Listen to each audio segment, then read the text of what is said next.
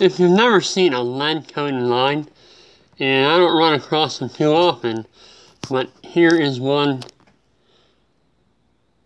that is actually lead. The coating on it's lead, and it goes to the outside, and it's buried in the ground.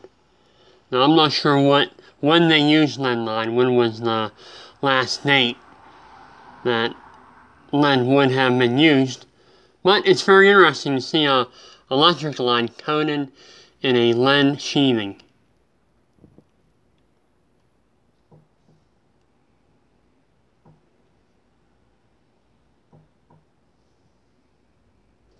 And when you bend it, the bend stays.